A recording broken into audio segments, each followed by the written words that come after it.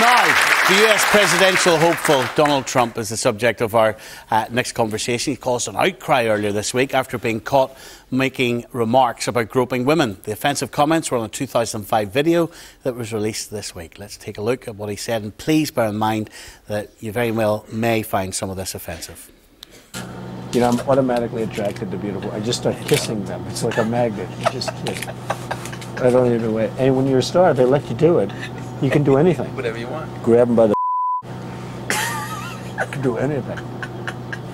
This was locker room talk. I'm not proud of it.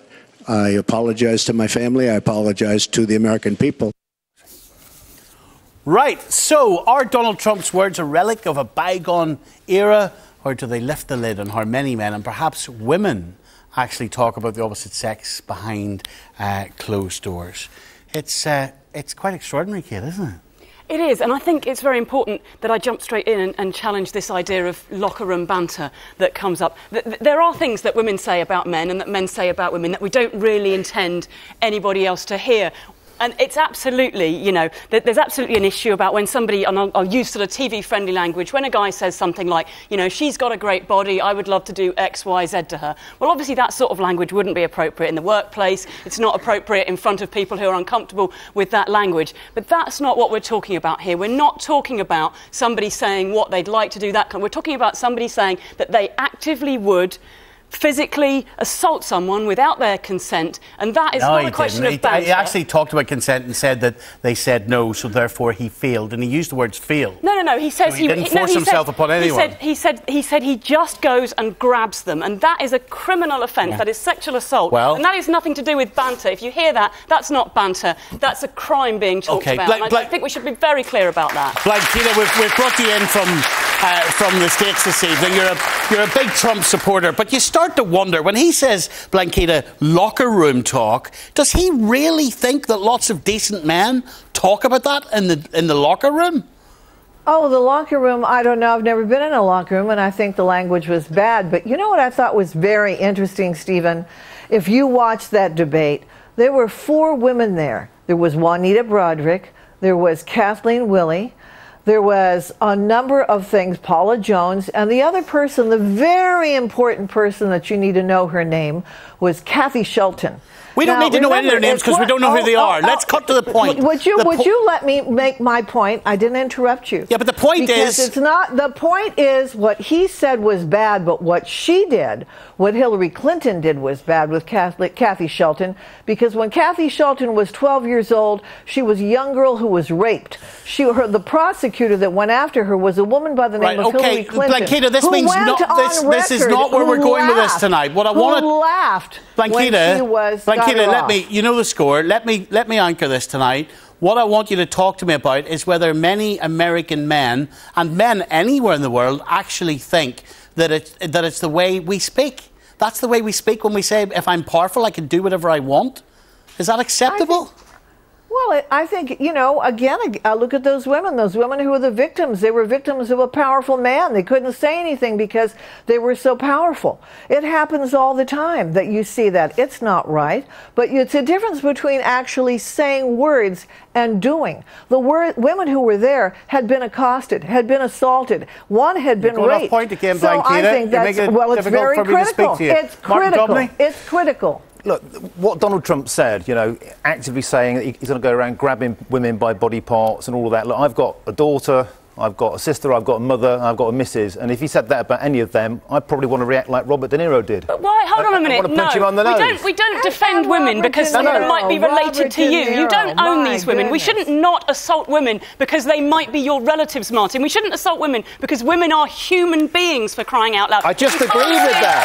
You cannot see their humanity for itself. If you can only identify them as women because they somehow belong to you, that is as sexist as the nonsense that Trump comes out with, and you should be ashamed of yourself. Look, what I'm trying to say is, If that was said, of course, it's abhorrent. Nobody advocates violence against women. What moron is going to defend what Donald Trump said? Nobody. However, let's move this away into the way men talk when they are in single-sex groups. If I can talk, I got a cab over here. Hold on, Blanquita. Stop. Stop talking. This is sexist. You're starting to do my head in. Stop. Go on, Martin. I got a taxi over here tonight. I said to all the cabbies, 3 cabbies, I went, what's it like? Are the women as bad? They said the women are just as bad in Belfast when they've had a few drinks. What they talk about, how in single-sex groups, men do talk differently when we're in single-sex groups. Locker room banter is a thing. I think there is a code of kind of loyalty amongst men, but what he said was grotesque. But you can't say that. You think that women banter about what they can do to men? Yeah. If they're so powerful, they can exploit men? I don't know about that, but if you overhear like a hen party at a bar, as I did at the City Airport on the way out, you know, it goes on. I think we need to get out of this quite frankly, sexist and deluded nonsense that men are predatory, sexist, rapists in waiting, and women are all innocent and pretty. All of us, say things when we're in single-sex groups that we might not want to go public like this. We would probably sink every single person in this audience. In other words, let's be honest. I've never made jokes about raping any men. Maybe I'm one of those weirdos. Maybe I'm not a real woman. But obviously, rape. That's not what jokes are about. Rape is at the abhorrent extreme, and there's nobody that would even remotely try to defend it. But what we're talking about is... What we're talking about... I think that men and women shush! What we're talking about is this. We are talking about if a woman went up in a nightclub and felt the guy's bum. That happens often enough. Yeah. Is that any less lack of respect? She absolutely shouldn't be doing it. Is that assault? No, well, of course, if she's rushing up to somebody and anyone you grab without their permission, that is a form of assault. When a woman says, "Oh, here, I'd like to see under your kilt," is that friendly banter, or is that all right because it's a man? No, of course, it's rude and it's not acceptable in the wrong circumstance if it's not people that you know and not people that you're sure are comfortable with that sort of language. But I think there's quite a big difference between somebody making a joke, somebody doing that sort of like maybe flirting, being a bit too far forward. And I think it's disappointing to imagine that men in our society, or indeed women or anybody, doesn't know the difference between a bit of flirting and sexual assault and justifying sexual assault. The overriding majority of people do. Martin, because we've understood that from your comments already. Not at all. I'm saying what he said was ludicrous and grotesque. You cannot say that to say that male banter or female banter is okay is to advocate sexual violence. That's preposterous. What I've said right at the top is that what Trump is saying is not banter. It's something completely different to banter. What he's doing is advocating and indeed, to a large extent, admitting that he openly commits a crime. Do you know what I think? It's got nothing to do with banter. What I think Trump did there... He's not said he's admitted to a crime. No. And indeed, and what he said was, he said he failed. You're still there. Grabbing someone by the genitals without their permission is definitely a crime. Okay, Blanquita. Here in America, in most places. Blanquita, I need to make this quick for me. Go ahead. I would like to say what's so sad is that we've come to a time when people can't just like each other.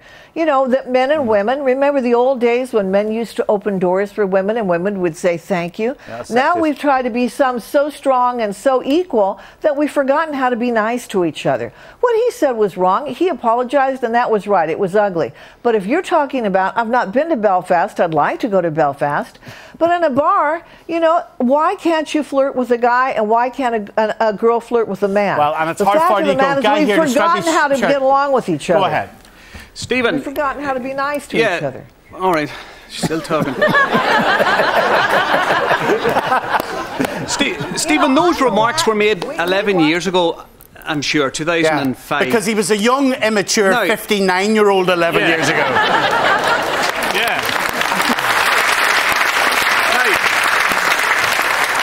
Firstly, he wasn't an elected politician. He was a high-flying businessman. He made flippant remarks in private that he thought, and your lady friend beside you has exaggerated, and the whole of America and the world is over the story like a rash. What they haven't really got over like a rash was, more recently, publicly, on a platform, he exaggerated. He threatened that if he got into power, that he would ban an entire religion from entering his country. That story just seemed fizzled away like the Snows of last winter. Lady here in the glasses, go ahead. A lot of horrific things about women. Do you not think some are too sensitive? I mean, I agree with you. When the two sexes get together, when a group of girls and a group of men get together, they would say things that they wouldn't say in mixed company. Okay, thank you. And lady here, you've 20 seconds. Go. If there are people, men or women, who refuse to admit the cultural harm of comments like Trump has made, how far would people need to go for them to actually be offended? Do you need to say the word rape of someone that you know, someone specific? Is that how far you would need to go? Yeah, exactly. Juanita Broderick. Exactly, and this idea that it was turn off. This idea that it was ages ago. He still says things like that. His supporters shout things like this at rallies. That's almost it for this week. We'll continue the discussion on the radio. But ladies and gentlemen, taking us out tonight, we're so proud of our local singer, Janet Devlin. She's got a new single. It's called Outer Net Song. Please welcome